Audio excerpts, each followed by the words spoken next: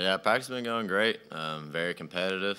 Uh, Nothing that we aren't used to, but I think we're ready to get back and have another chance. God has given us a great chance tomorrow to go out and compete, and we just want to give it our very best. Colin, wanted to ask you about, just coming in and starting, with a team like this, not many freshmen get an opportunity to start. What's allowed you to become so confident and comfortable with this team and being able to go out there and be the starting point guard? Definitely my teammates. I mean, they really boost me in every way, on and off the court. I mean, we don't play for anyone other than God, so that is a lot of freedom in itself. Just going out every day and trying to have fun and give it our best shot to win each and every game. You're from a basketball-rich state like Kentucky. Born with a basketball in your hand, probably. How much does that help? Just all those reps that you can play older than a freshman.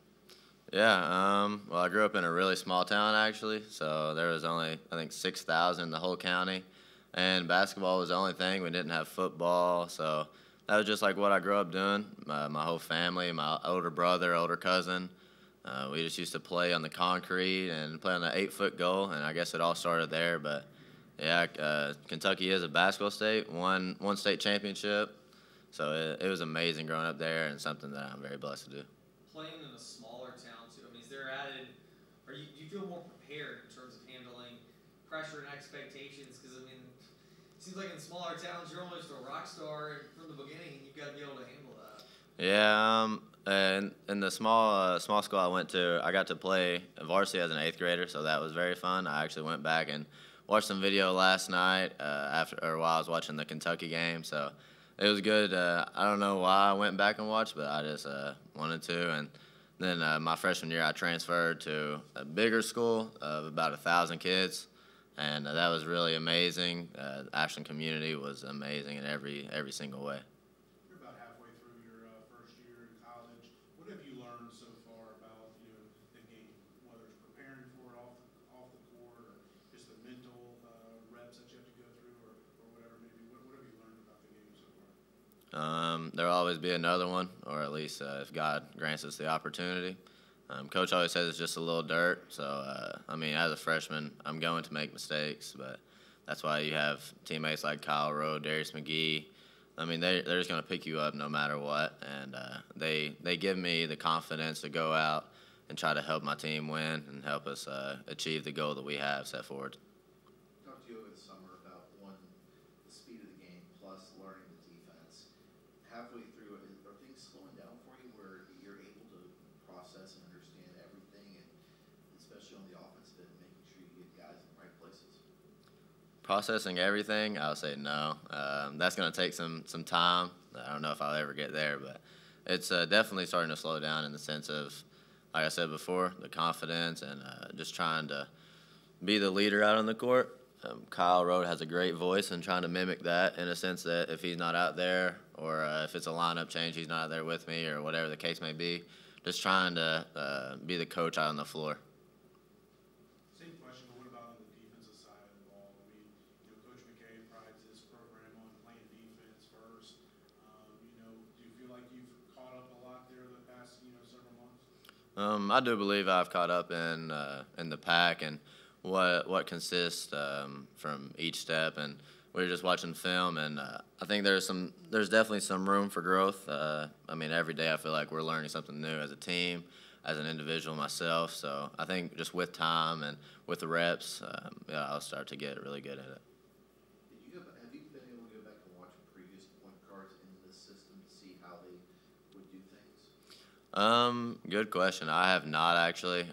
I watched some whenever Chris Parker was here, but I've heard a lot about Georgie and Lavelle and how they approach their defensive end and the pace that they like to play with. So I've heard a lot of stories and things, but I have not had the opportunity to go back and watch. I guess the one thing that's different for you from them is that it seems like you have a freedom on the offensive end too. You can pull it up from 3-point range if you have an open look. How long did it take for you to get to the point where Coach McKay said, "Hey, you got the keys to the offense.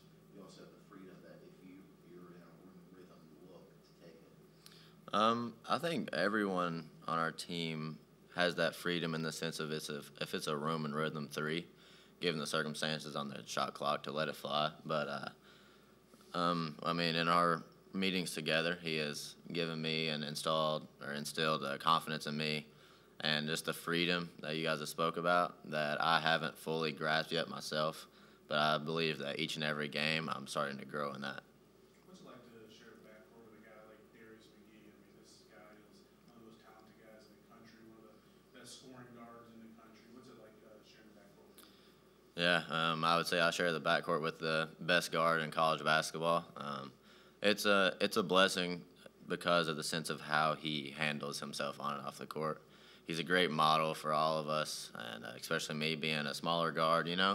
You get to watch someone with all the star lights on him, but he really is the most humble guy on the court and in our locker room.